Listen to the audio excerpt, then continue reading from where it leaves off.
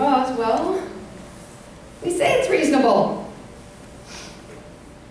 Now, why the disparity?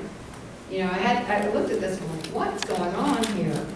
And the judge said in the sentencing to Ross, you're no better than a drug dealer on the street. And Cody Wilson said, then why don't you sentence him as one then? But they made it clear why. They considered Silk Road politically dangerous, and they had to have an example. And Ross was their example. He's like the head on the spike on the medieval castle. You are going to get that if you use the internet in this way. Their words. She also brought up a lot of politics in the sentencing. She said she wasn't sure that Ross had abandoned his political beliefs, which were libertarian, by the way, and that she thought he might still hold them, and she found them very dangerous.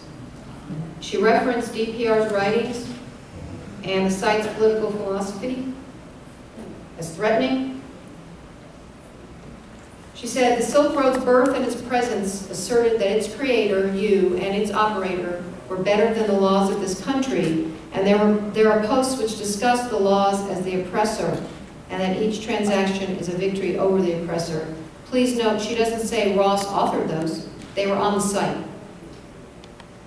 She calls it deeply troubling and terribly misguided and also very dangerous. I would suggest that bolstering a life sentence with political beliefs is troubling and dangerous.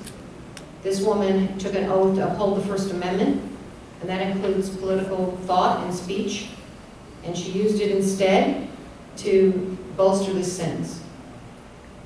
And as a lawyer I know said, neither Thomas Jefferson nor James Madison would likely have fared well if brought before Judge Forrest because of their similarly dangerous views. We're supposed